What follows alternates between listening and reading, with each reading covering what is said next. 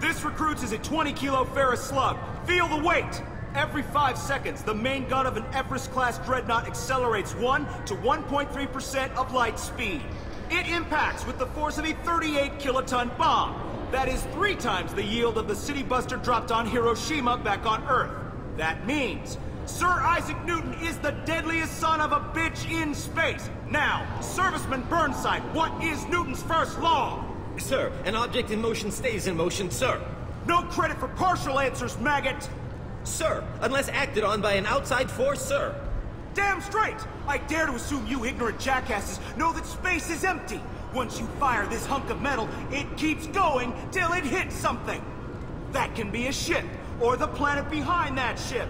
It might go off into deep space and hit somebody else in 10,000 years. If you pull the trigger on this, you are ruining someone's day, somewhere and sometime.